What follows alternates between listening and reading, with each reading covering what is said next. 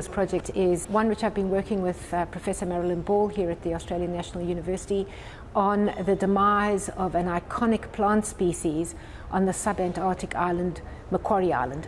I was so fortunate to be asked to be involved in this project because getting to go down to Macquarie Island and spending 6 weeks there is a dream come true. It was an amazing experience, even although I'm not terribly fond of the cold and I don't like hiking in the rain. There were a lot of compensatory factors that made it an amazing experience. I went down in April 2015 the first time. It was just a very short trip, and we just basically to get the lay of the land and learn a little bit about the plants from the biologists who work regularly down there. And then I spent 6 weeks from the end of November through to early January in 2016. These are cushion plants, and from these photographs you can see that they sort of look like green boulders. The canopy is tightly packed with turgid, thick leaves. But the leaves die off in winter, so they have a dormancy period.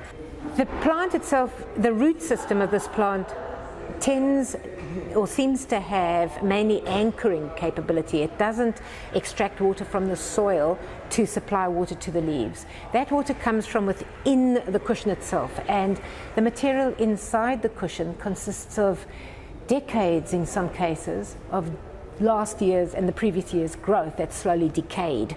And so it's moist and it's nutrient rich, and there's little adventitious roots that grow into it and extract the nutrients and the moisture to supply the leaves with the necessary requirements for life. The leaves also have little spines that stick out the top, and these spines trap cloud that's blowing over the cushion, and little droplets condense on these spines, and then that water can get sucked directly into the plant. So the plant is well endowed to cope with a misty, cold, wet environment. Some work that was done by the Antarctic Division scientists at Bergstrom et al. 2015, they looked at the Penman-Monteith equation, which estimates evaporative losses.